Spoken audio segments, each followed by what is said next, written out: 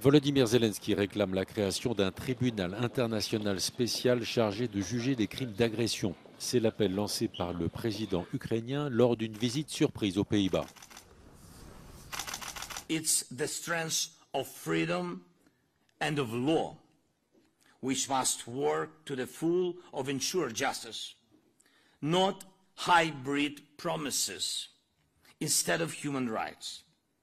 Real freedom, not hybrid impunity and symbolic formalities, but full-scale justice. Volodymyr Zelensky veut également l'assurance qu'après la guerre, son pays rejoindra l'OTAN. But anyway, we're realistic. We know that we will not be in NATO during the war.